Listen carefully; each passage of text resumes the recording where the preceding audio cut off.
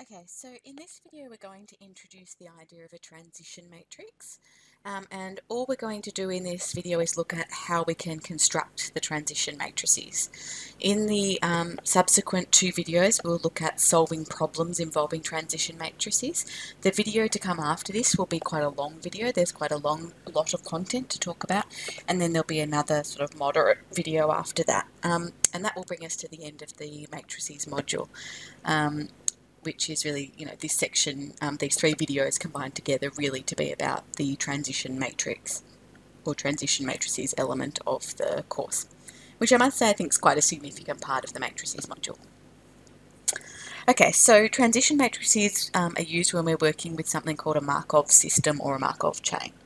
Okay, and Andrei Markov was a Russian mathematician who obviously devised this process of representing these sorts of situations. I'm sure he did other mathematical things as well. Markov chains are used to model systems where there are two possible states. Now, depending on the problem, that might be things that could be on or off, or A or B, or for, against, or yes or no, whatever it might be.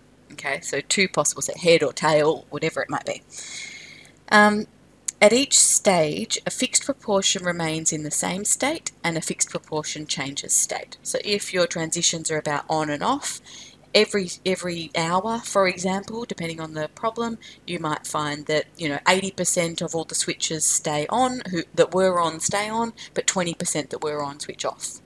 And there would be the same numbers or different numbers. Sorry, for you might find that 70% of the switches that were off stay off, and 30% of the ones that were off turn on. Okay, and so you have this constantly changing system where things are that you've got switches that are either on or off.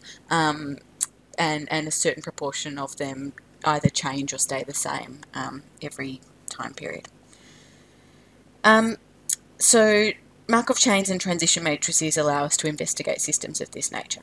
So what we want to look at today is just how do we construct the transition matrix that describes those changes, and then in the subsequent video we will look at how we then use that transition matrix to model what's happening in the system. Okay, so let's consider the following example. We have a group of delivery trucks that transfer goods between two warehouses, A and B. They start the day at either warehouse and finish the day parked at one of those warehouses. Okay, so in this case the two states are warehouse A and warehouse B. The trucks are either at warehouse A or warehouse B. And some of them will start at warehouse A and still finish at warehouse A, so they won't change state, but others will start at warehouse A and end up at warehouse B, and same is true of the trucks that start at warehouse B. This diagram shows us what happens. Okay, so what we see here is that of the trucks that start at warehouse A, 0.3 or 30% of them end up at warehouse B, but 70% of them end up back at warehouse A. Okay. Whereas of the trucks that start at warehouse B, 40% of them end up at warehouse A, and the remaining 60% of them end up returning to warehouse B. Okay, so we call this a transition diagram, which tends to usually look something like this. And from the diagram we can learn the following statements. So what percentage of trucks start and finish the day at warehouse A? So that would be this, 0.7. Okay, 70% of trucks start and finish the day at warehouse A. What percentage of trucks start and finish the day at warehouse B? So that would be this, 60% of trucks start and finish the day at warehouse B. 30% of trucks start the day at which warehouse and finish the day at which warehouse? Here's the 30%. So 30% is going in this direction, so the trucks that start at A and finish at B. So 30% of trucks start the day at warehouse A and finish the day at warehouse B. And then 40%, here's the 40% here, start at warehouse B and end up at warehouse A. Okay, we could represent that information in a transition table, which might look something like this. The transition from warehouse A and B is at the top of the table, and to warehouse A and B is here, so we know that 70% of trucks go from A to A, 40% of trucks from B to A.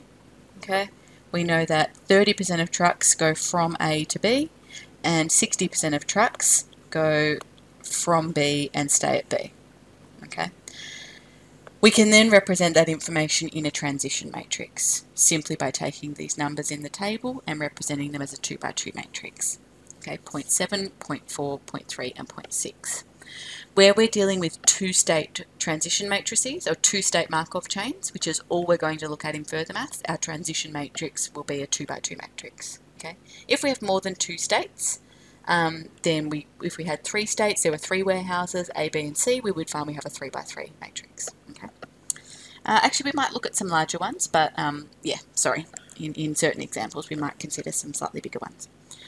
The key thing, this is most important, when you construct your transition matrix, it must be done so that the columns add to 1.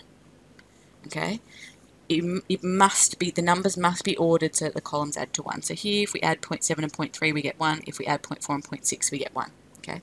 If your numbers or information are included given as percentages, 70%, 30%, we would usually still in the transition matrix write the numbers as decimals. Rather than 70% and 30% in the transition matrix, we would write 0.7 and 0.3. Now I know 70% is equal to 0.7, they're exactly the same thing, but conventionally we wouldn't normally write the percentages in the transition matrix, though it's not impossible to do so, we tend to just go with the decimals. So what that means is because the columns have to add to 1, usually when you're reading the information out of a transition matrix, it's a little bit backwards to how we've done it in some of our other problems before now. So when we've looked at the dominance and things, we've generally, say for example, we had 3 players, A, B and C and A, B and C in a dominance matrix. Okay, this number 3 here would suggest that C beat B 3 times. Okay. However, in a transition matrix, like what we've got here, we've got warehouse A and warehouse B and warehouse A and warehouse B. What we're seeing is that we read it this way, okay?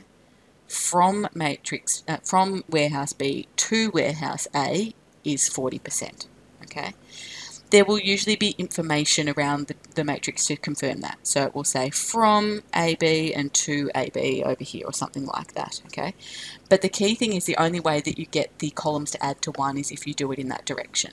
If we had decided instead to make this, we're going from from warehouse A and B to warehouse A and B this way, so we know from A to A is 70%, that would be 0.7. From A to B is 30%. From B to A we get 40%, and from B to B we get 60%. We would have this problem that our columns don't add to 1.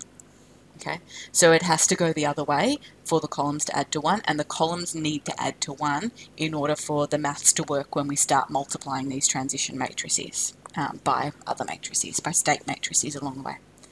Okay, let's construct a couple of transition matrices ourselves, one from a diagram and one just from text. So represent the information in each of the following as a transition matrix. Okay, so remember when we build our transition matrix, we've got 2 states A and B, so it's going to be A and B and A and B, and it will be from A or B up here to A or B here, so thinking about the numbers data moving this way. Okay, so from A to A is going to be 0.32. You can see that in the diagram. From B to A, so from B to A is there 0.45. From A to B, so from A to B, 0.68. Good, they add up to 1.